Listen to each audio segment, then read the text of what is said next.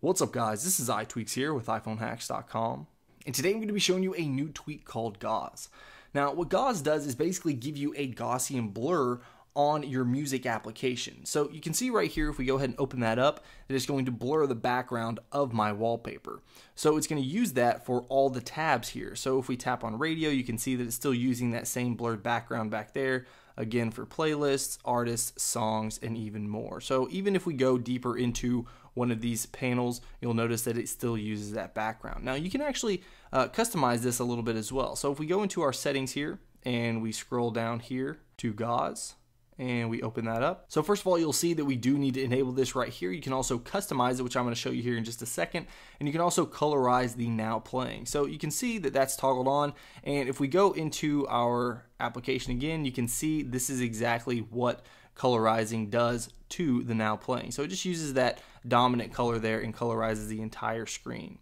So if we go back in here and we go into customize, you can see that we have some blur presets. So we can use light, we can use dark, control, saturated, ultra dark, and we have all these options right here. So let's just choose a couple of these and let's go back here. And then once you close out of the music app and you open it back up, you can see right here that we have a dark blur.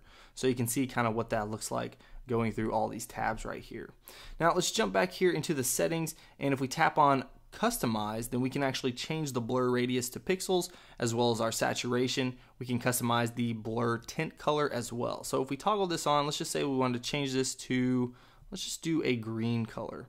And you can also mess with the transparency here. So if you want it to be a little bit more solid, then you can swipe it that way. If you want it to be darker, then you can go this way. We're going to go pretty bright, and we want to be able to see that color, so we're going to make it a little more opaque. We're going to save that and come down here. You can actually get a preview of what that's going to look like right up here. So this is going to look pretty ugly, but again, you can change this however you like. Again, you can use the primary text color, so you can change that up if you want to do that. The secondary text color, the primary tint color, as well as the secondary tint color. So let's just change this green to something a little more attractive, maybe something like a lighter blue, and we'll make that a little more transparent. So now we come back up here and that looks pretty nice. We'll change the primary tint color. Actually, we'll change the primary text color here. We're going to change that to, let's just do green just so you guys can see the changes, and we'll do red for this. And now we'll go ahead and close out of the application here and open that back up, and you can see what that looks like. So now we have all that green text, we have our secondary and primary blue colors here, and it doesn't look that great, but again, you can change this up however you'd like. Let me know what you guys think about Gauss in the comments below. Look forward to hearing what you guys have to say. Alright guys, until next time, peace.